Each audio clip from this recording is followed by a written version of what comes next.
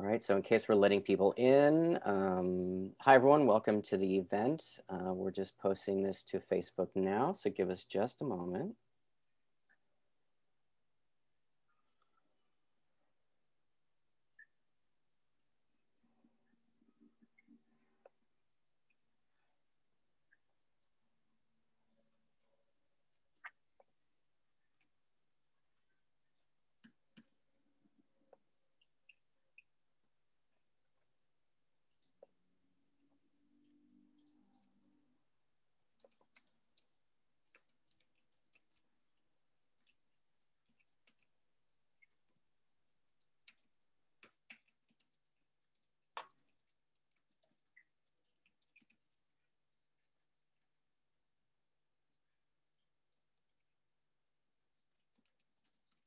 Okay, Dr. Harvey, it's all yours.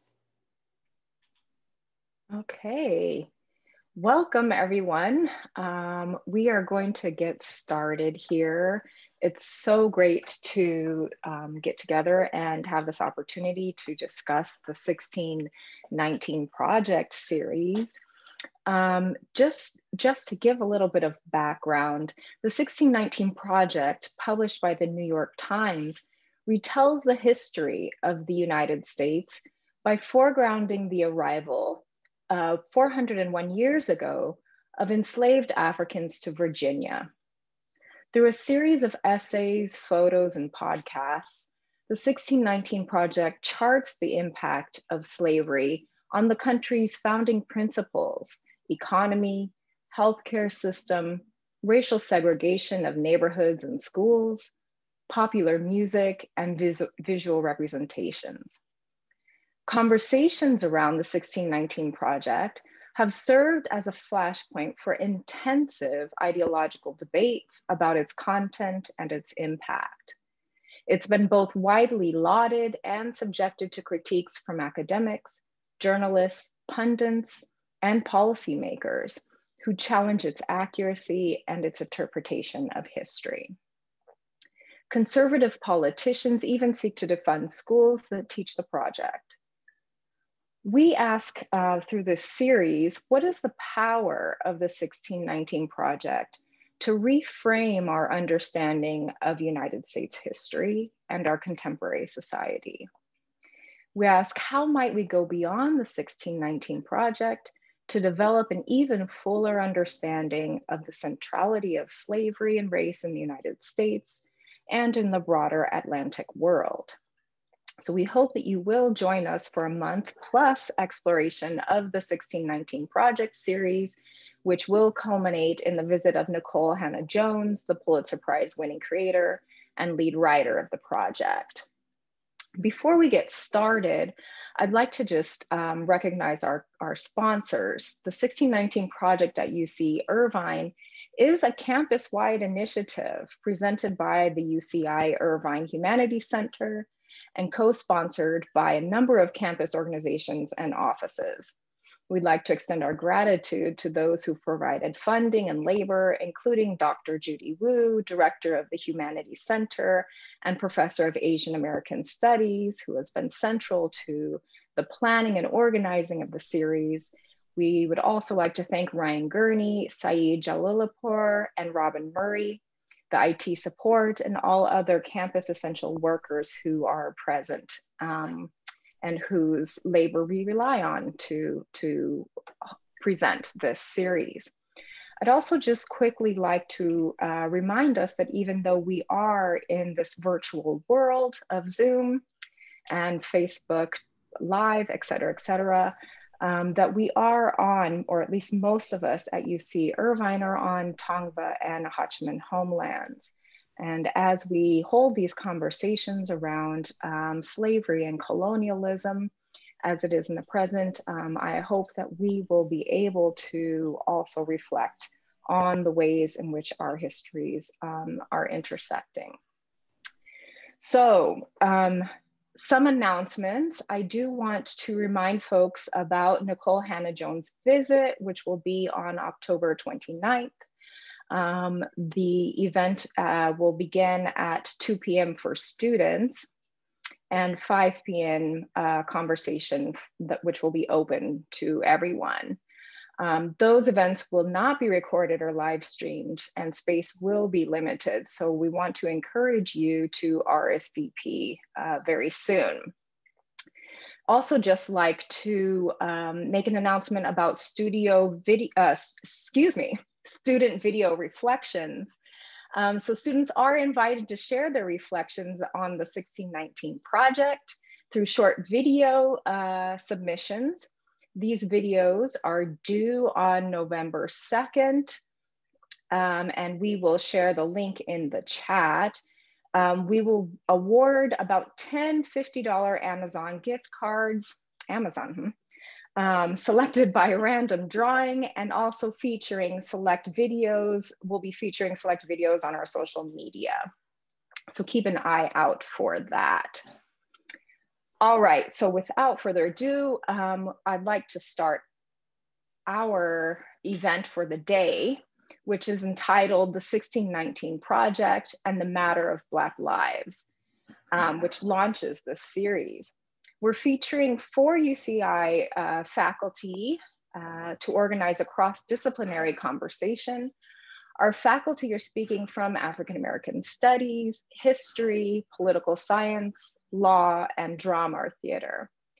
I will introduce each faculty member now, and then allow them in the order that I sort of introduce folks to give their initial reflections on the project. And then we'll reserve about a half an hour once we've finished for opening up for conversation. So as I present folks, I want to just apologize for cutting down bios just slightly in the interest of time.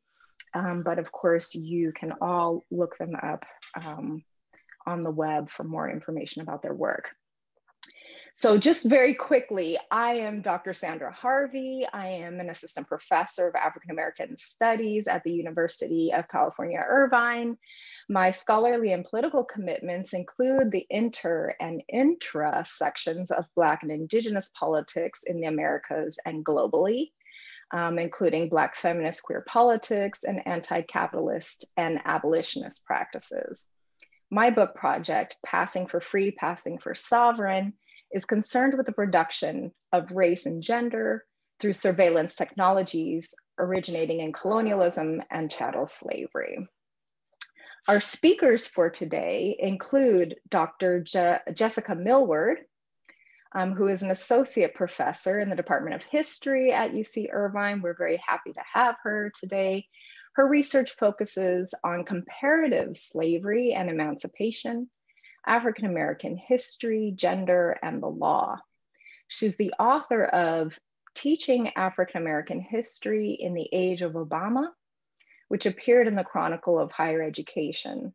She is also the recipient of the 2007 Association of Black Women Historians Letitia Brown Wood Award for the best article in African American women's history for her article titled More History Than Myth, African American Women's History Since the Publication of Ain't I a Woman, Journal of Women's Histories. I want to congratulate Dr. Millward on that award.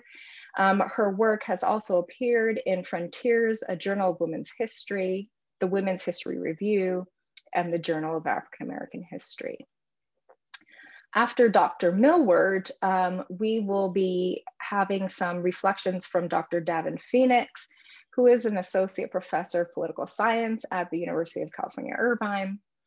A first-generation college graduate, Davin researches how race interacts with various spheres of US politics to shape the attitudes, emotions, and behavior of both everyday people and political elites.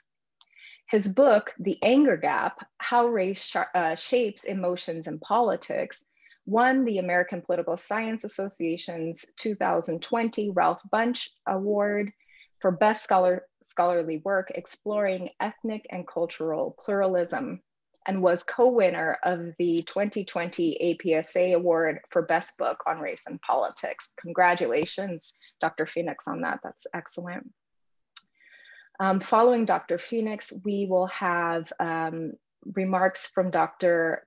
Karen Gustafsson, who is the director of the UCI Center on Law, Equality, and Race, as well as the Associate Dean of Academic Community Engagement. Professor Gustafsson's research and scholarship is interdisciplinary and explores the role of law in remedying inequality and in reinforcing inequality. Her research over the last decade focuses on the expanding administrative overlap between the welfare and criminal justice systems, as well as the experiences of those individuals and families caught in those systems. Her current research explores the history of law in regulating African-American families and in regulating labor among poor people of various ethnic backgrounds. So we want to welcome her. And then finally, we'll have remarks from Dr. Zachary Price, who is Assistant Professor of Doctoral Studies in the Department of Drama in the Claire Trevor School of the Arts here at UC Irvine. As an interdisciplinary theater scholar and practitioner, Zachary researches at the intersections of African-American theater studies, Black performance theory, film, and cultural production writ large. His publications have appeared in Theater Topics, the Drama Review, the National Review of Black Politics, Journal of Asian American Studies, and the Postcolonialist. He's completing his first monograph, Black Dragon, Afro-Asian Performance, and the Martial Arts Imagination, which seems extremely exciting. Prior to joining the faculty at UCI, Zachary taught in the Department of Performance Studies at Texas A&M University and in the Department of African American Studies at UCLA, where he was a chancellor's postdoctoral fellow. So we are lucky to have Dr. Zachary Price with us. So why don't we start with Jessica Millward and then move forward. If you need any sort of reminder of who's next, just let me know and we'll go through that. I'll pass it over to you then, Jessica. Well, thank you, Dr. Harvey. Let me just apologize to you because I was the person who was reticent to give my bio on time. So I see they left you with a version that's 10 years old. I want to point out that I have a book, Finding Charity's Folks, on enslaved and free women in Maryland. I also, with Tiffany Willoughby Herrard, direct the Activist Studio West Digital Archive that was awarded a very lucrative UC HBCU Pathways grant. And for the next 2 years, we just finished our first cycle. The next 2 years, we'll be bringing students from HBCUs onto campus to learn the art of digital humanities, particularly as it relates to the campaign to bring home Mumia Abu-Jamal. So there you have it. I've learned a lesson. I will turn my bio in whenever Ryan asks for it on time. So good evening. I want to thank Professor Wu for putting this really auspicious and quite inspiring slate of activities together. I would also like to thank the staff and the faculty associated with the Humanities Center and the School of Humanities. To put this month together required a large team, a cross-campus team, and they worked very quickly and they worked very tirelessly. So thank you for all your hard work. Tonight's paper is entitled Yemaya and Frankenstein Meet, the 1619 Project and the Matter of Black Death. So I desperately wanted to speak about something other than death. I was going to go a completely different direction. I wanted to speak about the controversy over the 1619 Project, and particularly the suggestion that the country was founded in 1619 with the arrival of 20-odd Africans. I wanted to talk about how this so upset historians that even as recent as a few days ago, there's been a movement asking Nikole Hannah-Jones to give up her Pulitzer Prize. And then a few hours ago, something happened. Video footage was released from the cameras, the body cameras of the SWAT team who entered Breonna Taylor's home. And you can watch the video, the summation, or I wouldn't, quite frankly. The summation is she was slumped in the hallway, and as they were leaving, one of the SWAT team members checked her vital, her vital signs. They surveyed the apartment, and the person who checked her vital signs said, quote, "She's done."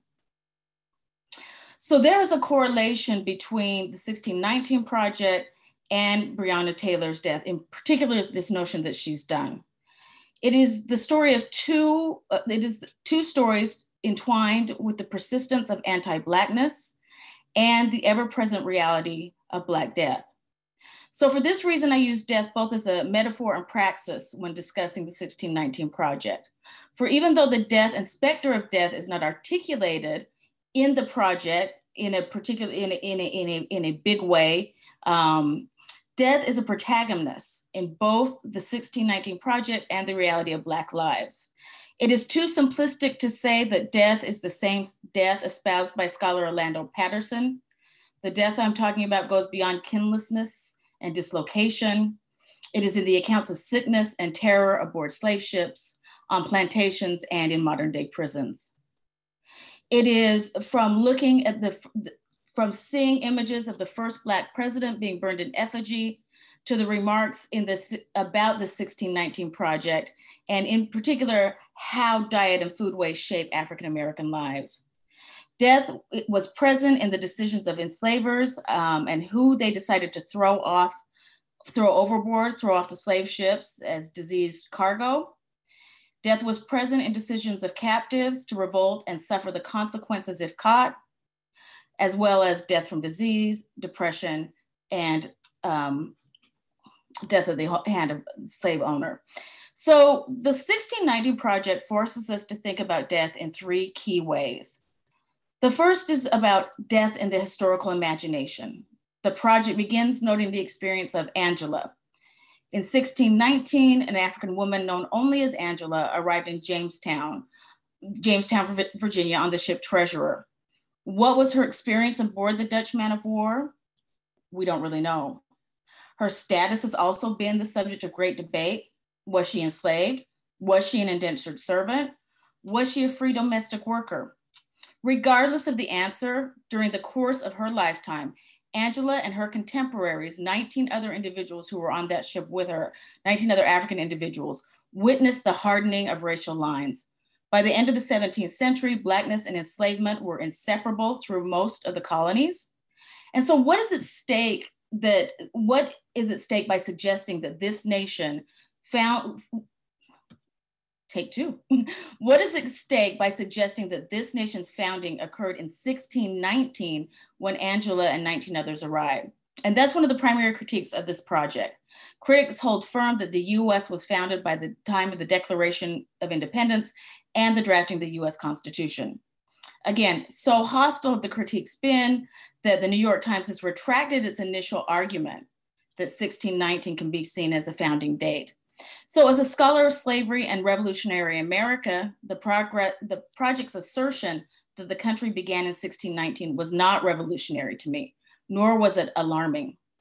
The very questions of liberty and freedom had very real and visceral repercussions in colonial America. Centering US history around the realities of slavery dislodges the American Revolution as the moment that the US was born. More importantly, stating this country's history begins in 1775 sanitizes the reality of the racial problems that this country has inherited. Anti-Blackness was firmly in place well before colonists protested against British tyranny. And so I offer another critique. What does it mean to center the founding of the United States at the physical and sexual exploitation of women such as Angela, particularly given that their wombs were used to repopulate the slave population? This is to say nothing of what starting the country's history in 1619 does to acknowledge the existence and actual lives of indigenous people prior to this relentless decimation that they knew to be hallmarks of their experience in what becomes the United States. For these and so many other reasons, and some with real life consequences, the 1619 Project serves as a point of departure for discussions and curriculum revolutions. However, critiques, while valuable to some extent, also serve as a way in which to tell us how we view truth in this country. So the belief that hagiography is more nuanced and a better way to speak about the founding of the US than death and certain arguments that are not left to mythology. Okay, the second thing that I would like to talk about, just because of interest of time, I think I'd rather use our time talking about the actual project than hearing what I have to say. But to connect the oceans theme with the 1619 Project, I want to, of course, call out Nikole Hannah-Jones, where she speaks in her own article about when was this notion of African Americans formed? Was it in the first or second or third week on the slave ship? And how can we better understand the African American experience from the perspective of that moment before Africans arrived, from the perspective of the standpoint of men, women, and children who were confined to the hole of leaking, waterlogged caskets or coffins, if you will. The second issue is death and Black Lives Matter, or as this program is called, The Matter of Black Lives. We know inherently there's a conversation between both the 1619 Project and what is going on in 2020 in the streets. And all of the questions center around the same thing. And it's what Nikole Hannah-Jones asked, basically in her essay: what rights can Black citizens expect from this democracy? And we'll talk about that later. We all witnessed Black Spring. I think that it's very obvious where I'm going with this. Finally, the third way in which death is populated in the 1619 Project is by looking at ghosts of slavery and how we actually honor the dead. So if you look at the imagery for this particular session, you see the Vicissitudes sculpture that's off the coast of Grenada. It stands on the ocean floor. 26 children are holding hands. And you would think it's attributed to a monument that's attributed to loss during the Atlantic slave trade. But yet the sculptor actually denies this purpose. He said that he made the sculpture because it provided Grenada a relief. He said that he did the sculpture because it created a break for Grenada's reef, right? So he was trying to be mindful of the environment of the sea and the local culture. But there's so many people make this connection between the Middle Passage and death at sea speaks to the need to reconcile this horrific history of slavery. In essence, for many, the sculpture functions as a way to make peace with the past, and they provide an outlet to honor those who lost. So I began by saying this is about Yemaya, the Orisha god that protects the waterways, and Frankenstein, a creation of man's own doing. It is not enough that Orisha such as Yemaya and ancestors call back from the past and call for us to rectify the murder of countless Africans. The consumptive nature of greed and the ethereal energy around death cannot be monetized or demarked by simple memorials. This memorial is great. We know for the last 2 to 3 years, but some campuses and some cities have been besieged by having to take down their tried and true monuments and memorials. That's a different kind of reconciliation. What I want to say here is the specter of death, the ghosts of slavery, are ever present. The dead and the dying are so ever present in the 1619 Project during this moment we're living in right now with the pandemic, and certainly what we witnessed in spring 2020 with the protests supporting George Floyd, or in support of George Floyd. So in closing, what does it mean then when Yemaya and Frankenstein meet? For scholars of the enslaved, it means that in honoring lost souls, it means that one has to contend with an archive of the unimaginable. This task is made even more daunting when conveying the atrocities of slavery to the general public. So like this sculpture from out of the ocean floor, those lost to the slave trade are calling for recognition. And as scholars, we should heed their call. It also means reconcile that some of these forms of Black death are man-made. Honoring the dead, especially the enslaved, requires piecing together an archive from those who were held captive on land and on waterways, And we must wrestle with how to accurately construct the relationship between human bondage, memory, and death. We lament and organize in response to the current and consistent devaluation of Black life. So honoring the dead could be a monument. Honoring the dead could be a book. Honoring the dead can even be a special issue of the New York Times Magazine that has been called into question. It also means that we need to reconcile the fact that the enslaved are still calling out for us to tell their stories. It means taking a closer look at the life of people like George Floyd and Breonna Taylor. If the past spring has taught us anything internationally, that George Floyd was not silent, was not content being silent. If the spring has taught us anything, George Floyd, who had the air taken out of him, was not content on being silent. And if we look at the continued call for prosecution in Breonna Taylor's case, we see that the notion that she's done is metaphorically, ethereally, and reality, it is far from true. Thank you.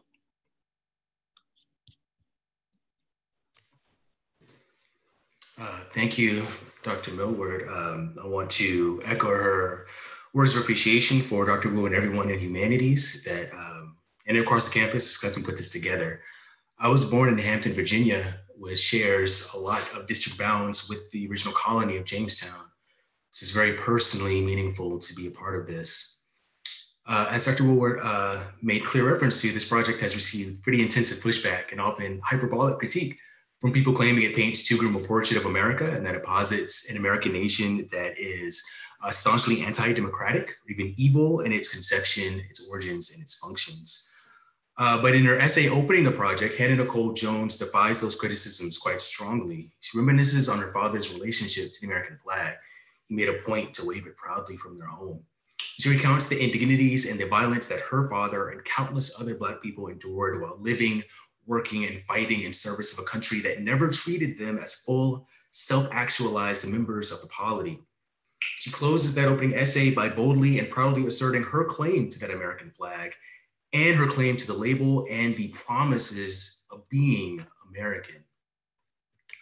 I see that as a fundamentally patriotic endeavor in seeking to make space to acknowledge and honor not just the sacrifices and the death, but also the unique contributions and the spirit of America that's been exhibited by Black people since their first arrival on American shores, not just in the literal building of the nation and the building of its wealth, not just in serving and dying for the nation, but in acting as a conscience for the nation, holding up a mirror to America and pressing it to consider how far it falls short of its stated democratic ideals and its constant demigration, dehumanization, and devaluation of Black people and Black lives and Blackness. To use Jones's words, a major thread of this project is centered around the claim that it is Black people, quote, who have been the perfecters of this democracy, unquote. I see this sentiment as one that resonates broadly with the idea of Black people trying to figure out their place in this American world and who view themselves wrestling with the contingent nature of their Black American identity, the duality of and the tension between their Blackness and their Americanness. As W.B. Du Bois articulates it in the Strivings of the Negro People, quote, one ever feels his two-ness, an American, a Negro, two souls, two thoughts, two unreconciled strivings, two warring ideals in one dark body, whose dogged strength alone keeps it from being torn asunder. And one of the themes that I see emerging in the 1619 Project is that this dogged strength doesn't just keep Black people from being torn asunder, it has kept the very nation itself from being torn asunder. I see this sentiment conveyed in the reflections from a founding member of the Last Poets, Obiodun Oyewole. In commentary he offers for the documentary, The Black Power Mixtape, which I highly recommend and which you can often find in its entirety on YouTube, Oyewole says, I quote once more, I mean, America is a possibility for everything. America is a young, dumb puppy with teeth that bite and hurt. And we, meaning Black people, we take care of America. We hold America to our bosom. We feed America. We make love to America. There wouldn't be an America if it wasn't for Black people. And so you have some dedicated Black Americans who will die 1 million deaths to save America. And this is home for us. We don't really know about Africa. We talk about it in a romantic sense, but America is it. And so America is always going to be okay as long as Black people don't totally lose their minds, because we'll pick up the new pieces and we'll turn it into a new dance.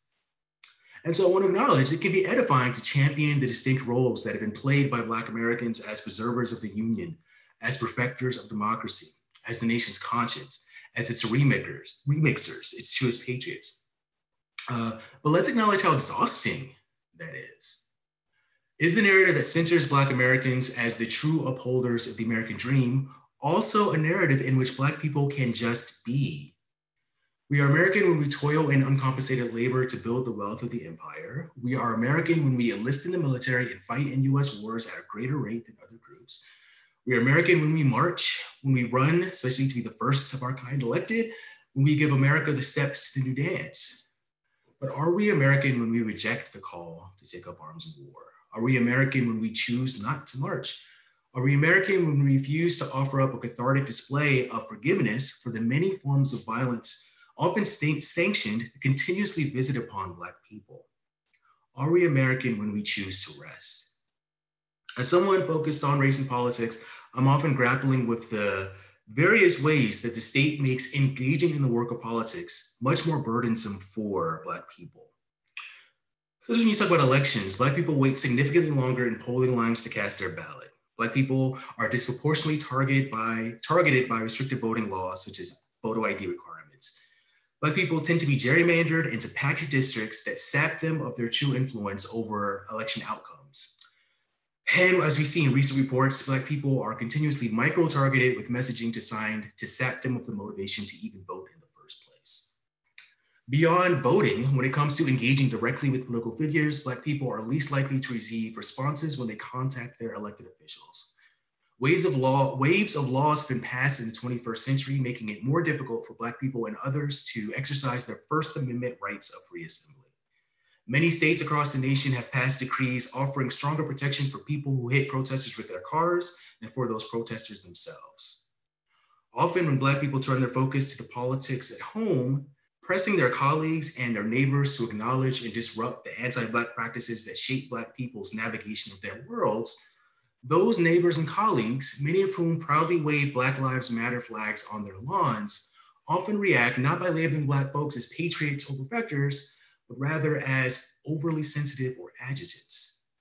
Black people continue to battle a phalanx of laws and procedures and practices that make it harder for them to engage the political process on equal footing. As the 1619 Project makes clear, many of those practices and policies either have direct origins or are directly inspired by the tools of control and disenfranchisement created during the era of enslavement. This is exhausting, and it's unrelenting, and it's often hidden from a collective American gaze, a gaze that continues to cast Black people, and very often Black women specifically, as bearing a particular burden to save the country. And we've seen these narratives continue to persist. We need Black folks to vote the right way to save democracy. We need a Black person to moderate the next debate to keep POTUS in check. We need Black people to keep risking their health and their lives to do essential work in the midst of a pandemic, while our collective institutional leadership keeps failing to get that pandemic in check. Perhaps it's no surprise that in my research, when I'm trying to ascertain how Black people respond emotionally to the politics around them, one of the dominant sentiments to emerge is not one of indignation or of anxiety, but of simply being tired of continuing to bear a burden borne by countless Black people before them, tired of only being acknowledged as patriots or as true Americans when they bear that burden in full view of the very same polity that makes that burden so heavy. I'm appreciative of the 1619 Project as a historical and educational endeavor that offers a more holistic and a more honest glimpse into the story of America, into the story of the Black people that have been most critical to that. I think it's a glimpse that can help us grapple with the distinct burden that Black people have borne and continue to bear in the ongoing project of the American state. But I want to close by asking us if we can consider what America looks like if the struggle to realize its lofty goals does not rest so squarely on the shoulders of Black people. If the fight to advance life, liberty, and the pursuit of happiness doesn't demand so much blood spilled by Black people. What America would look like when Black people are not cast as its perfectors, but rather its beneficiaries. Is that within or beyond the bounds of our imagination? Is that within or beyond the bounds of our state's capability? So I'm curious how this project can inform our thinking about an entirely new project. One that not only eschews a romanticization of America's past, but offers a pathway towards ending the reproduction of the patterns of exploitation and exclusion that continue to persist from that past. How do we honor Black people not simply as laborers, but as visionaries and co-creators in a new project, collaborators in this future-focused project? So as I reflect on the 1619 project, I'm thinking about how we can partner in the making of the 2619 project. Thank you, I'll end there. Okay, thank you, Devin.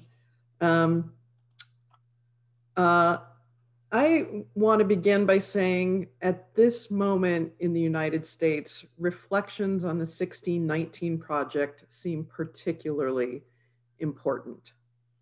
President Trump's announcement on September 22nd of his administration's ban on funding for federal contractors who conduct racial sensitivity training is an admission that knowledge is power. Racial sensitivity training sessions often share knowledge about social scientific studies of racial bias and try to address those insidious effects. Critical race theory specifically has been attacked over the last couple months for its exploration of histories of colonialism and racism and the continual reverberations of both in contemporary society. It's natural to want to highlight the bright, cheery bits of American history, but to deny the ugliest parts of American history simply displays childish denialism and unfounded hope that ignorance truly is bliss. UC Santa Barbara sociologist Avery Gordon, in a book titled Ghostly Matters, Haunting and the Sociological Imagination, suggests that the United States is haunted by racism. Sometimes, it seems, the specters of past racial injustices in the United States are too frightening to address or too ephemeral to grasp. What the authors who've participated in the 1619 project have done is engage in conjuring up these ghosts. Gordon describes conjuring as, quote, a particular form of calling up and calling out the forces that make things what they are in order to fix and transform a troubling situation. The 1619 project is an effort to conjure the ghosts of the past, particularly the ghosts of racial othering, racial exploitation, and racial violence. I am a scholar who studies criminal law and began my study of law with the hope that legal reforms might pave the way to a more racially just society. Through my studies, however, I've been struck by the ways that law has been used, often in quiet ways, to reimpose structures of inequality. As a professor of law, I spend a lot of time with my students discussing what are commonly described as the nation's founding documents, such as the US Constitution and the Bill of Rights. These are aspirational documents, documents that seek to build a country free of oppression, free of tyranny.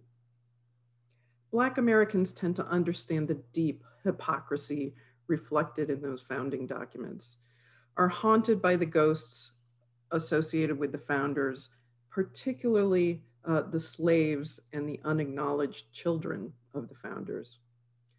The 1619 project shifts our view from the moments that key documents were drafted and asks us to acknowledge the decisions, the experiences, the moments that may not have been committed to writing or celebrated in high school history books. Much of the history that we do not want to remember is in that project, and it haunts who we are as a country, as a people. While grand documents such as constitutions help order our societies, it tends to be the more mundane laws in the past and today that play the biggest roles in maintaining racial hierarchies. For example, criminal laws have played significant roles in racial othering. The enforcement of criminal laws has fostered beliefs that skin color marks differences in innate morality and that Blackness is a mark of moral inferiority. Criminal laws have long exacerbated material inequalities. It has been criminal fines and fees that have kept many Black families in debt, not just recently, but for generations. And criminal laws invite state interactions into Black lives. It isn't violent crime that initiates most contacts between police and Black citizens, but instead minor and routine things such as traffic violations and jaywalking. In the not so distant past, vagrancy laws, loitering, nuisance laws served as invitations for police officers to intervene in the daily lives of Black Americans, and there's a continuity from the past to today. When the population of free Blacks grew in early American history, fears of joint uprising by free Blacks and indentured white servants grew, and cross-racial relationships were criminalized, right? Control of these marginalized populations was done through criminal law. When the number of free Blacks continued to grow, colonies passed laws raising the costs of marrying legally and making it a criminal act to bear a child out of wedlock. Free Black fathers were then fined for fornication and indentured when they couldn't afford to pay the fines. Many states, eager to find mechanisms to police young Black residents, especially free young Black men, mandated that the non-marital children of free Blacks be apprenticed out from childhood to adulthood. So for women, that meant they were often apprenticed and removed from their families from age 12 to 18. For boys, it often meant they were removed from their birth families from age 7 to 21. This not only kept most of the supposedly free young Black men in the South under the oversight of white residents of their communities, it also meant that their labor served the economic interests of white landowners and not their own families. It is the daily lives of the racialized, of those at the racialized margins of American society that are often criminalized. The fines and fees of traffic stops and misdemeanors, the child support orders that many young men of color have difficulties fulfilling, that are the mechanisms of surveillance and economic extraction today. Most Americans just want to go about their daily lives undisturbed, working, engaging with family, and tending to the necessities of subsistence. The repeated insistence by activists that Black Lives Matter is a sad statement that our society needs to be reminded of that fact. That the demands of Black Lives Matter often come in the contexts of policing is no surprise given the seamless thread of criminal law as a mechanism for social control over African Americans in the United States. Criminal laws have provided justification for humiliation and wealth extraction. And the more recent growth of policing has expanded fears that the enforcement of criminal law will not only result in criminal penalties, but will also lead to the quotidian experiences of unwanted touch, physical violence, and even death at the hands of state actors. Black Lives Matter. But for much of American history, Black lives have mattered not because Black Americans are equal Americans, but instead because Black lives are generative, because Black lives serve as sources of extraction. At one point in history, the connection between Black lives and extraction was easier to see when Black Americans were working in cotton plantations or in cane fields. It's a bit harder to see when Black Americans serve as a justification for stiff criminal penalties and a vast network of carceral and extra-carceral control. Black lives haven't mattered as free and equal lives to white citizens, and that's becoming particularly evident in the growth of white nationalist movements in the last couple of years. Blackness has involved a constant struggle to eke out life, a constant struggle to move freely through public spaces without fear of violence, whether state inflicted or state condoned. Many of us fear conjuring and confronting the ghosts of American history. Confronting that violence is a part of history, and we can only grow stronger for doing so. Thanks.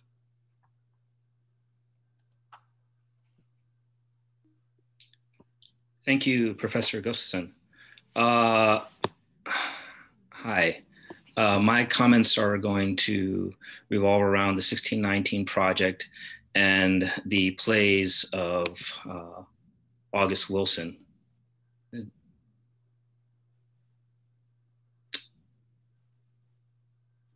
We have the slide presentation up.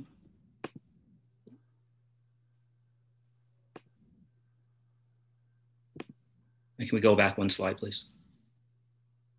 Great, thank you.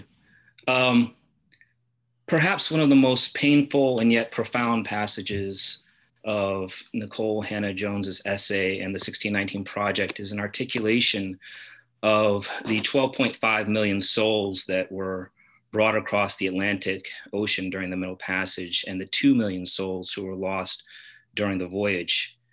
As we are witnessing right now, the water and the ocean is in fact a contested space of memory, trauma, loss, and healing. Jones writes, "They say our people were born on the water. When it occurred, no one can say for certain, but perhaps it was in the second week or the third, but surely by the fourth, when they had not seen their land or any land for so many days, they lost count. It was after fear had turned to despair and despair to resignation and resignation to an abiding understanding. The teal eternity of the Atlantic Ocean had severed them so completely from what had once been their home that it was as if nothing had ever existed before, as if everything and everyone they cherished had simply vanished from the earth. They were no longer Mbundu or Akan or Fulani. These men and women from many different nations all shackled together in the suffocating hull of the ship, they were one people," end quote. So they say that there is this trail of bones made from the bodies of those who did not survive the journey across the Atlantic. One could easily assume that they have been forgotten. US history simply does not want to acknowledge the rupture and the break of the Middle Passage, and often attempts to erase the memory of its tragic events through the denial of Black lives. The very nature of anti-Blackness means that it is dangerous, in fact, lethal, to simply consider a world where Black lives matter. And so what is to be done? We need Black arts and Black publics. Next slide of August Wilson, please. Similar to Nikole Jones's 1619 Project, the playwright, poet, storyteller, essayist, and activist, the late August Wilson, wrote a cycle of decade plays that were intended to capture the struggle of both the comedy and the tragedy of Black life in America. Wilson's canon of dramatic writing revealed how communities of disembodied and dismembered people have engaged in varying forms of counter discourse and struggle that have sought to repair, restore, and heal the experiences of the Middle Passage, chattel slavery, Jim Crow racism, and the racism of the 20th century and the 21st century. Specifically, two of Wilson's plays, Gem of the Ocean and Joe Turner's Come and Gone, engage directly with the rupture and trauma of the Middle Passage and the violence of anti-Blackness. Hence, much in the same way that the 1619 Project attempts to reframe the conversation around the experience of Black people in the Americas as not being rooted in 1776, but rather in the earliest days of the colonies, Wilson's cycle of decade plays attempted to create and to heal communities. The portfolio of dramatic writing included the following titles and their corresponding decades. Next slide, please. 1900, Gem of the Ocean. 1910, Joe Turner's Come and Gone. 1920, Ma Rainey's Black Bottom. 1930s, The Piano Lesson, for which he won a Pulitzer Prize. 1940s, Seven Guitars. 1950s, Fences, for which he was again awarded the Pulitzer Prize. Two Trains Running. 1960s. 1970s, Jitney. 1980s, King Hedley II. and 1990s radio golf. Wilson's plays were indicative of the way in which drama can function as a kind of cultural memory that is understood as the ways in which practices and acts of imagination and interconnection that are embodied in sensual conjure and evoke memory in conjunction with other recollections to create a lifeline between the past, present, and the future. And much like the way that the 1619 Project attempts to intervene into the erasure of Black lives, Wilson's plays were also interventions and a form of critical ethnography in which he inscribed the voices that he heard into the plays based on the people whom he met in the Hill area of Pittsburgh, where he was raised, and where the plays Gem of the Ocean and Joe Turner's Come and Gone were set. Next slide, please, the 4 Bs. Wilson's writing was also influenced by the 4 Bs, Black arts poet and Black arts revolutionary theater founder Amiri Baraka, the Argentine short story writer Jorge Luis Borges, the African-American painter and Pittsburgh-based painter Romare Bearden, and of course, the blues, which undergirded all of Wilson's work as both poetry, historical figures, and the transformation of the blues sound into political power. These artistic influences converged with Wilson's belief that African-American diasporic spiritual practices that he believed were kept alive through the Middle Passage and reemerged in the colonies as amalgamated ritual practices that borrowed from Christianity, Voodoo, and Yoruba. Next slide, Gem of the Ocean, please. While Wilson's plays were all set in the 20th century, the conditions and characters within his dramas were always living within and across the African diasporic continuum. Set in 1904 in Pittsburgh, Gem of the Ocean brings to life the contested contradictions of Black strivings through the character of Esther Tyler, or Aunt Esther, who, according to the original script that Wilson wrote, is not only 285 years old, but also a spiritual worker capable of guiding people to the magical city of bones. Aunt Esther's age means that she literally embodies the spirits of the Africans who arrived in 1619, but also is capable to summon the collective cultural memory of what happened to the ancestors who did not make it through the Middle Passage, and can also reconstruct the linkage to those ancestors who reside in the city of bones. Aunt Esther is someone who not only guides people, but much like the character of Ma Rainey, and by extension, I would argue Nikole Hannah-Jones, Aunt Esther is an individual who helps organize and heal community through her practice. Such is the case when a recently arrived migrant from Alabama named Citizen Barlow comes to Aunt Esther's home in search of redemption. He comes in search of redemption to have his soul washed for the guilt he feels when another man perishes after he refused to confess to a petty theft that Citizen had in fact committed. Aunt Esther performs a ritual enactment with her protege, Black Mary, and other members from the community. She provides citizens with the original bill of sale from when she was sold as a slave. Aunt Esther's bill of sale then serves as the paper boat, the Gem of the Ocean, that Citizen must sail upon in order to reach the city of bones, where he can wash his soul and be remade a new man, in fact, a citizen of the people. Hence, Citizen is not only redeemed by his inability to speak, but the ritual act of going to the city of bones enables him to become part of the community in Pittsburgh, a process that was essential for Black migrants who left the agricultural South, seeking a new life free from the terrors of white violence. Next slide, Joe Turner's Come and Gone, please. The drama of Joe Turner's Come and Gone was set in 1911 and takes place in a boarding house in Pittsburgh, where an ensemble of characters converge in the residence of Seth Holly, who runs the boarding house with his wife, Bertha.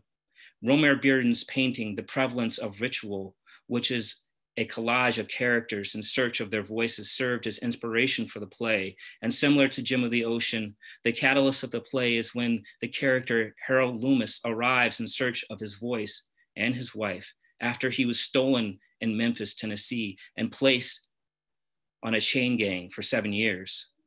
The play's title is a reference to the blues singer Joe Turner, and also the Memphis sheriff Joe Turney, who snatched Black men off the streets and put them on chain gangs. And the title Joe Turner's Come and Gone is also a lament for the husbands and sons and brothers who had been snatched up and carried away by Joe Turner. Similar to Gem of the Ocean, the play stages a reclamation of the Middle Passage, wherein Seth Holly's family and the residents of his boarding house engage in a juba, a kind of dance reminiscent of what Wilson described in the stage directions as a slave ring shout. The ritual infuriates the character of Harold Loomis, who bursts into the kitchen, distressed that the community has engaged in the ritualistic practice and called upon the Holy Ghost. Loomis is at once enraged and possessed and begins speaking in tongues. His experience is supposed to embody an amalgamation of Christianity, Yoruba, and Voodoo, in which the character of Bynum, who much like Aunt Esther is a roots worker and conjurer, stands over him attempting to ease his anxiety. The two engage in a spirited call and response as Bynum beckons and guides Loomis through a vision in which Loomis experiences a vision in which he describes bones rising up out of the water, which then began to walk across the water, bones walking on top of the water. For Loomis, it is a place where the water is bigger than the whole world, and the bones walk on top of it, walking without sinking down, walking on top of the water, marching in a line, a whole heap of them, one after another, after another, after another, and then they sunk down. All at one time, they just fell in the water. At one time, a big wave washed over the land. It washed over them out of the water and up onto the land so that they aren't bones anymore, but now have become Black flesh. Much like Citizen's redemptive journey to the city of bones under the guidance of Aunt Esther, Loomis's vision is hastened. It is hastened by the conjurer of Bynum, who has enabled Loomis to have the vision of bones emerging from the water, walking across the water and onto the shores. Through the symbolic action of the Juba and his vision of the lost souls of the Middle Passage, Loomis is able to cut himself free of his past and find his own voice of hope for the future. Last slide, please, the prevalence of ritual. Wilson's use of imagery of the Middle Passage in Joe Turner's Come and Gone and Gem of the Ocean was not only a matter of representation created by a plethora of actors who communed to create the work, but in fact were generative and therapeutic descriptions and prescriptions of how Black people have continually mobilized to reclaim their rightful place in the world by advocating for themselves and exercising agency under the most horrendous of conditions. In turn, August Wilson himself and the many actors, directors, and theater workers that he collaborated with turned the proscenium stage into a catalyst for political change, much in the same way that the 1619 Project demands that we reconsider and re-articulate a new epistemological framework for the contested history of the US. So too did Wilson advocate for a new understanding of US cultural formation in his polemic essay, The Ground on Which I Stand, in which Wilson called for a national Black repertory theater that was capable of sustaining the development of Black voices. Similar to the 1619 Project, Wilson's polemic essay was met with hostility and disdain by white theater critics who seemed incapable of conceding that the racial wealth gap of today has its origins in the colonies of 1619 and resulted in the lack of funding for Black arts, a dearth of Black stories, and the continued suffocation of Black lives. What we need and what we demand are Black arts and Black publics. Thank you.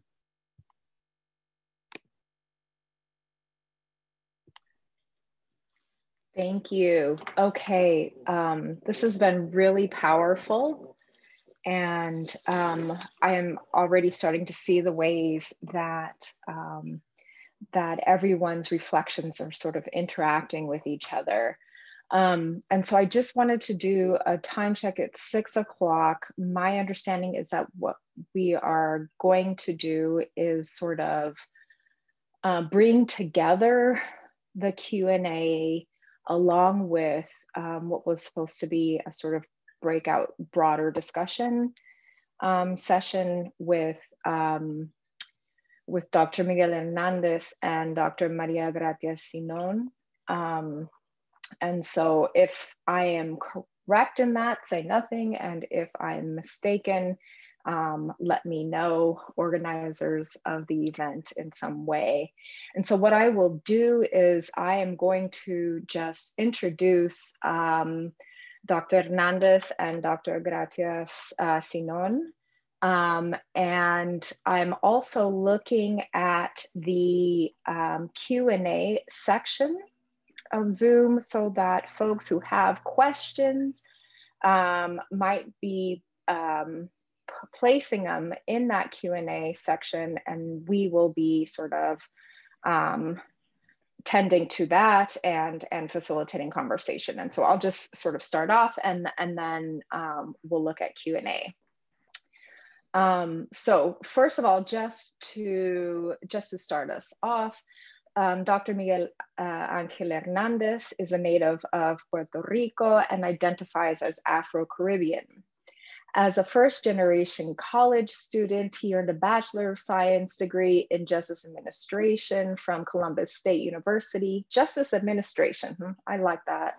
And a Master of Arts degree in College Student Development from Appalachian State University. Most recently, he completed his doctoral degree in higher education at Florida State University. His research focused on DACA students in Florida who engaged in social activism.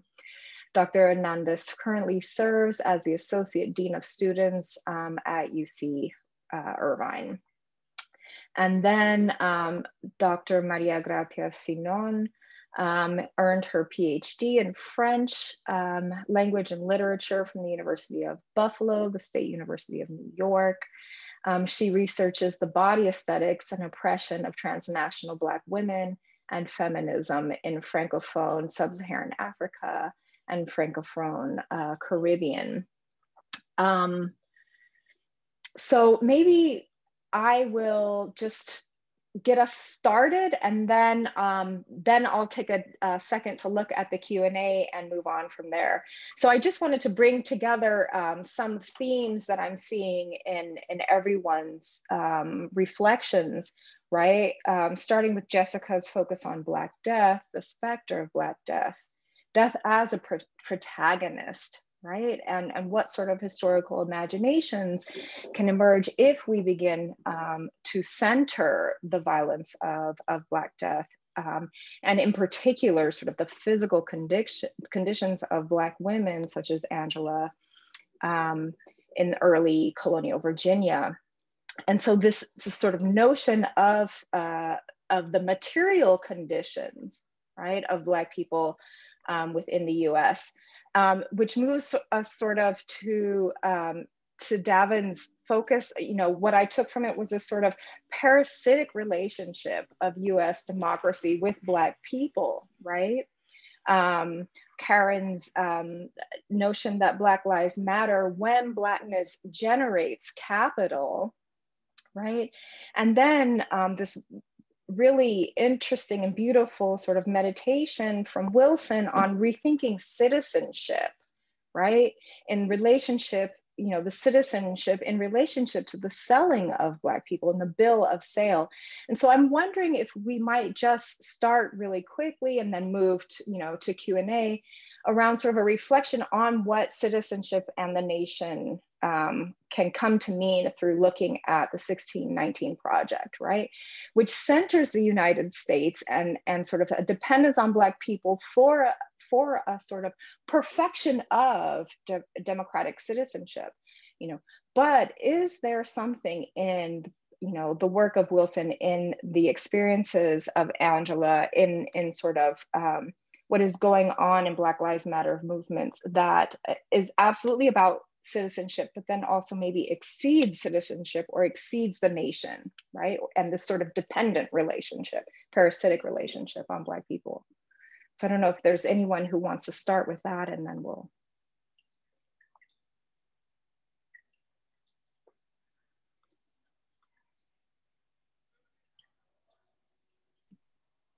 Was that too much to start with, and we can move to Q&A? Now I know what my students feel like. Could you just give it a little bit more concisely? I can.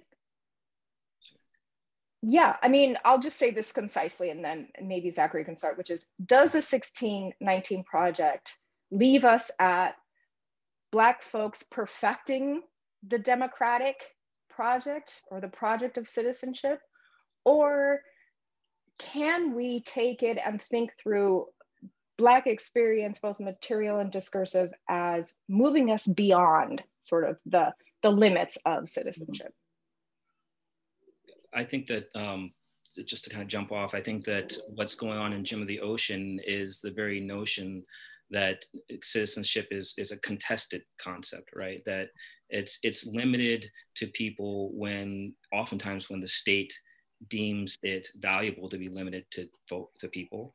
And then when those bodies, whomever they may be, have some kind of material value, then citizenship and the performance of citizenship becomes incredibly important. I think that specifically to your point, I think Wilson was also gesturing towards the ways in which the citizenship of this character is about the local politics of this community, right? And the struggle to not only redeem oneself for a transgression that has been made, but also, and hence be made whole again, but also to redeem, as we're saying right now, perhaps the soul of our, I wouldn't say this nation, I won't say this country, but our global experience.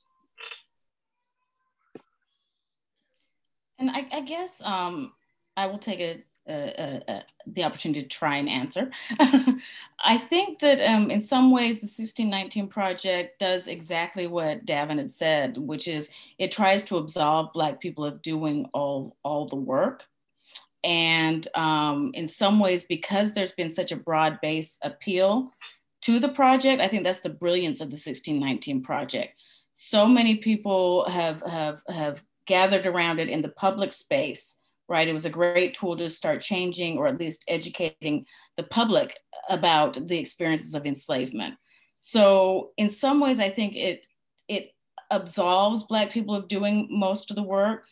But in other ways, I feel like because of the essential nature of anti-Blackness to the American experience, that Black citizenship becomes the crucible that everything else is tested against. Or rather, it's the examples of ways in which the citizenships of Black people are not honored becomes kind of a way in which to measure the ways in which citizenship is not working. Does that make sense? I don't know if it makes sense. Sounded great to me. The lawyer's looking at me like I'm crazy. I'll step back. No, just jumping, because I think like I'm processing thoughts similar, I think, to both how Jessica and Zachary are processing. It's like, Sandra, I think that's a really excellent question. And I really felt like I grasped it and resonated with my thinking, but it's really difficult, I think, to consider. I think there's so many layers, not only in terms of thinking about the kind of contested or contingent nature of Black people's relationship to citizenship, but also the ways in which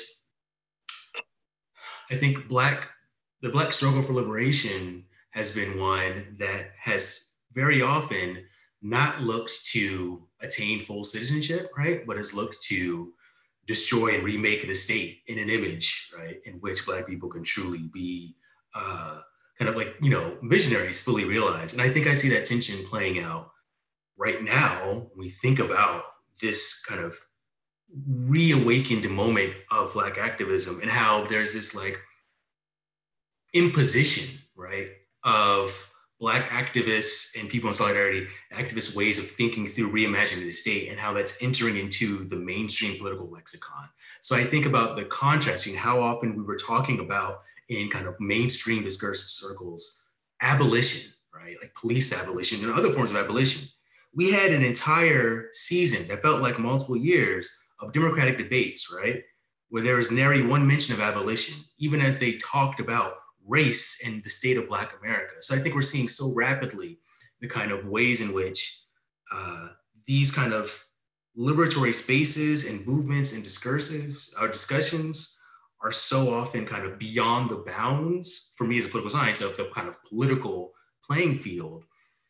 And there's still this pushing. And so I think oftentimes that pushing is framed inaccurately, like as a push for like full rights of citizenship, however defining that, legal, social, political. And oftentimes people doing that pushing and leading that pushing saying, no, we don't want citizenship within this state, right? We want to reimagine the state entirely. And I think that speaks to another way of thinking about that contested citizenship. It's not just the ways in which people continue to get denied the opportunity to have kind of full rights and privileges, but also the way in which even movements that try to push us beyond that are framed inaccurately, which has these persistent effects.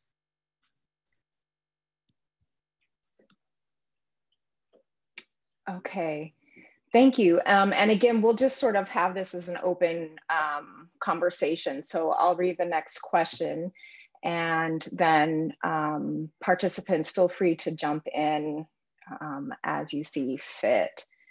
So the next question is from Dr. Tiffany Willoughby-Herard. I'll just go ahead and read it. It says, seeing a bridge between this idea of, quote, she's not done, Jessica, that you read, and, quote, being co-creators, visionaries of the future, right? And, quote, knowledge being the power to eke out our life, right? And finally, quote, coming to voice.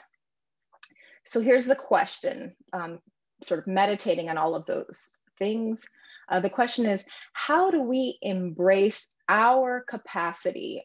I'm imagining the we is Black peoples, Black diasporic peoples. How do we embrace our capacity for, quote, not being done, so that it serves us more or most or primarily?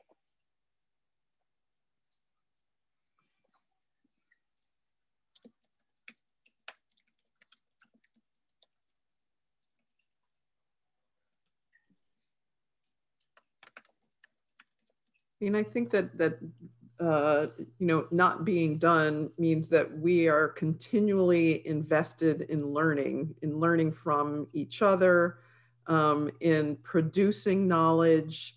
But that means that people need to give us opportunities to speak, right? But that we need to be at the table at universities. We need to be included on panels, and we need to be read. But part of that means that our works need to be assigned throughout the curriculum, right? That Black folks need to be part of the scholarly conversation in all parts of the university.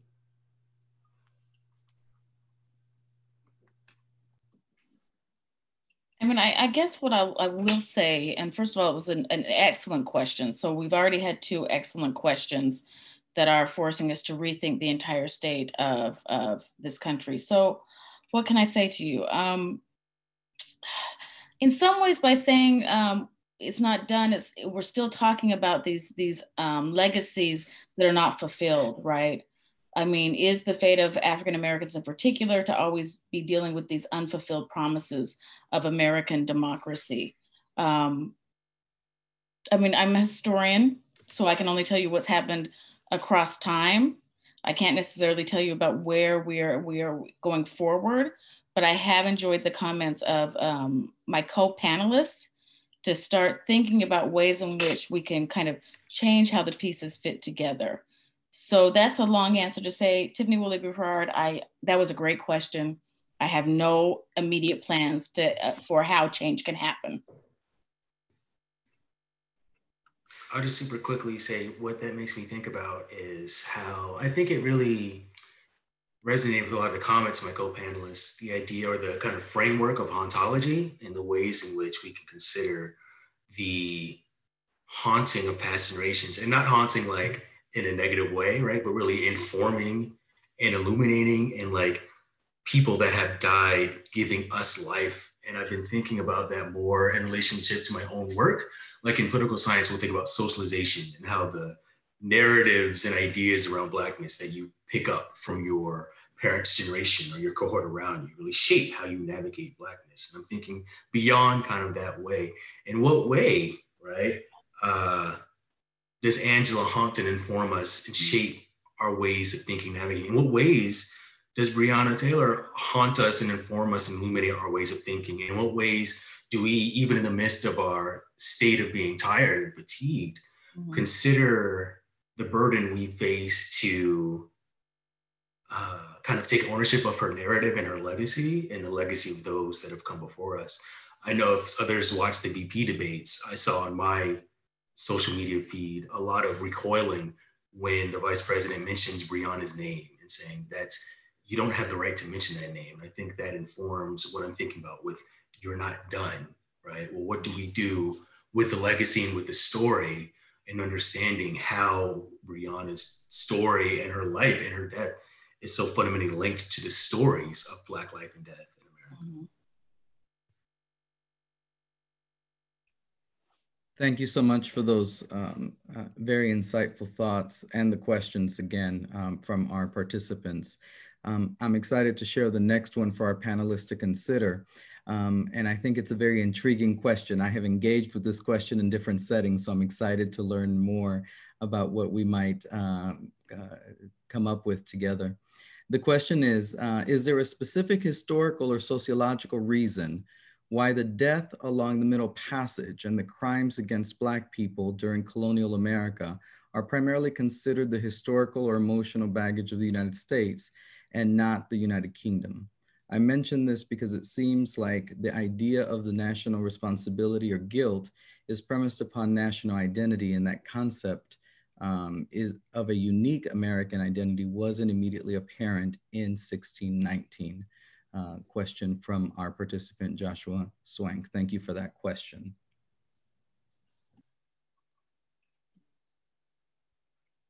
Everyone looks to the slavery scholar. Slavery in the US system differed in shape and kind to other places. I think there is something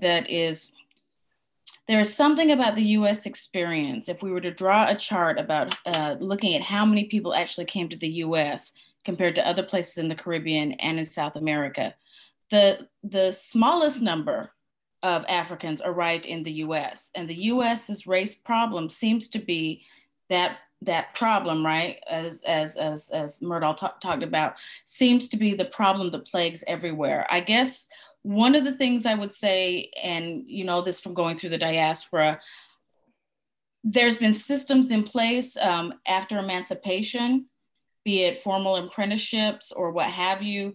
There have been places set aside for formerly enslaved people to enter and transition into society, and not in a way that, I'm not saying that every post-emancipation moment everywhere was the same. What I'm saying is there's something particularly unique about the notion of natural reproduction or under the British system coming to the United States. I don't know if it was because the United States, for the most part, is landlocked when you get across from the coast. I don't know if it's because slaveholders in some places were more present.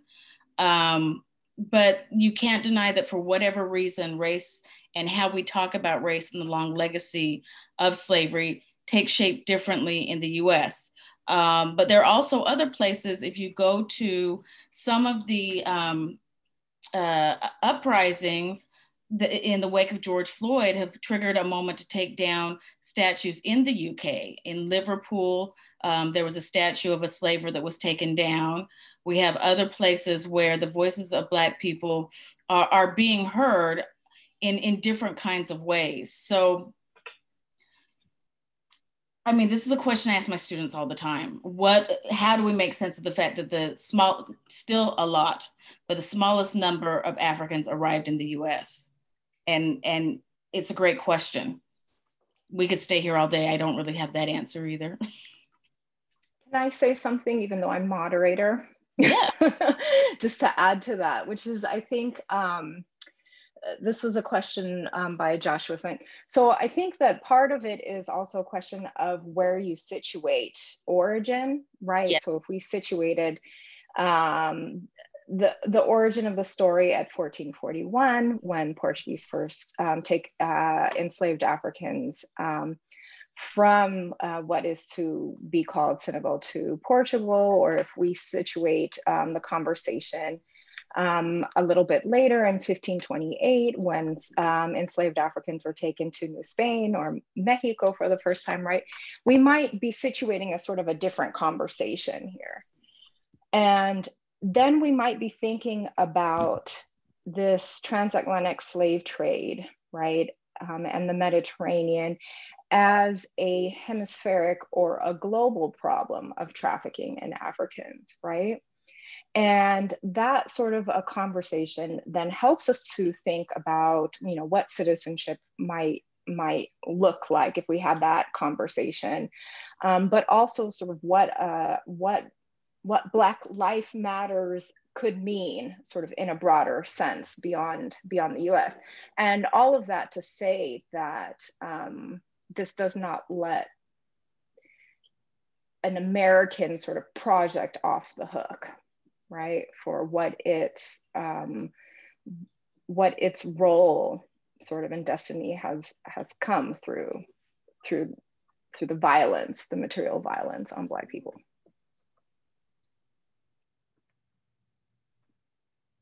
I would like to just piggyback a little from the Francophone perspective, because France actually also kind of has received criticism about how they engage with the history of slavery. And so to the point that even the immigrants kind of talk about how when their families immigrate to France, they don't feel that they're French, even if their families have immigrated a generation ago, and then the kids are born in France. There's still kind of this otherness placed upon them, even though they've been born in France and grew up there with the culture, but there's that difference because of their skin color. And so France has been criticized a bit about the relation between citizenship and race. And so that's also, that made me think about the question a bit, because we're talking within the Anglophone context, and there's that kind of, and there's been a lot of movements in a few movements in France have been kind of, that have used the United States as a blueprint to kind of bring that into the metropolitan France space, to kind of to also ask for those benefits of said democracy, and so human rights, civil rights, etc. So I just wanted to add that, and I'll also like to move to share one of the questions that we received from Heather Fessler. Are we worried about federal funding ramifications of teaching 1619 based on Trump's new edict? I would think not, but what about schools and college without UC systems power?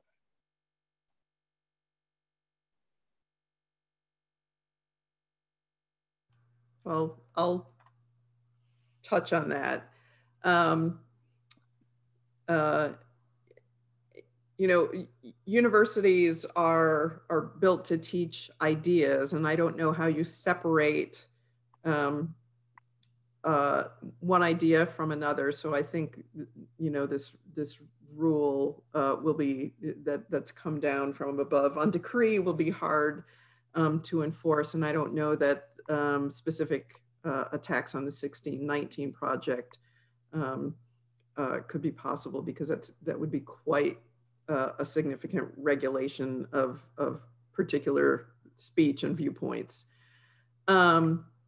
I just wanted to note that, although there has been this call to do away with, teaching critical race theory at universities, the law students across the UC law schools have gotten together and signed a letter, not only saying they want critical race theory to be taught, but they want it incorporated into their curriculum more thoroughly.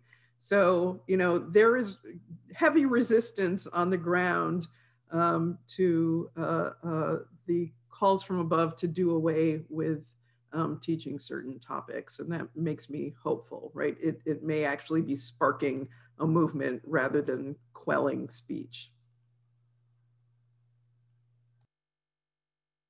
I just have a caveat. I was asked to speak at another institution, and I received today in my mailbox an email about the most recent presidential mandate about what will be discussed and what will not be discussed in terms of incendiary language, in terms of singling one group out, what have you. So it's a 9-point platform.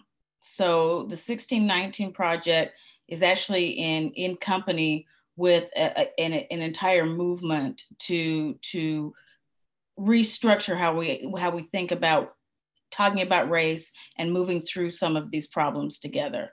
I mean, if you can't have a conversation, you can't get on the board to have the conversation, how can you promote change?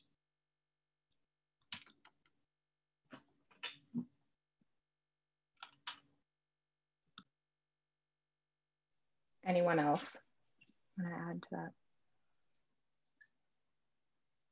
Okay, so it's 6:28, and I have a desire to keep having more questions and keep this conversation going, but I probably should not force everyone to do so on my behalf. So I just wanted to make some final announcements before we head out. And that is that, so there's no further discussion afterwards, is my understanding. But there is another event on October 13th on designing the narrative. I don't know if there's a slide that you want to put up there. Featuring the 1619 Project artist John Key and animator Taylor Shaw. I'll wait a second for that. There's the slide. And so we would encourage you to register for that and attend. We will be circulating a post-event survey, which you should get via email. And we're hoping that you take time to fill that out and let us know how things went. And then last two asks of the evening are, one, please complete the census, right? The census will continue until October 31st. There's no panel there, but I wonder if in the chat you can put the link to the website for the census, which is, I'll just say really quickly, 2020census.gov, 2020census.gov.